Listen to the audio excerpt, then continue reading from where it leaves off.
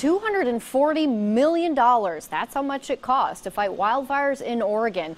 We got a briefing today on what was an especially bad fire season and whether the trend will continue. But the big question is, will we have enough resources next year? Our Chris Holmstrom is getting answers on why this season was so much worse and what we can expect for next year. Fire experts say it is unprecedented to have such large wildfires back to back. Not only are they burning more land, but they're also getting tougher to fight. Oregon wildfire season 2015, one of the worst in decades.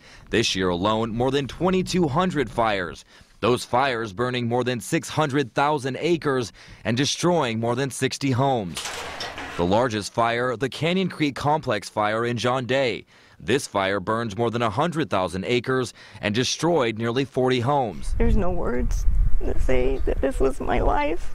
I loved it here. I was there as Carolyn Hodge came back to what used to be her home. It was a similar story for her neighbor down the road. So fire is entering into where we live. Doug Graff is the chief of fire protections for Oregon Department of Forestry. He says this year was definitely a challenge, especially since wildfires are not staying in the forest, instead moving through communities. Is this the new normal? It's hard to say that. The trends go up and down in terms of fire seasons. But if you look at the last 3 years, it's obvious changes are happening. There's a new 10-year average without a doubt.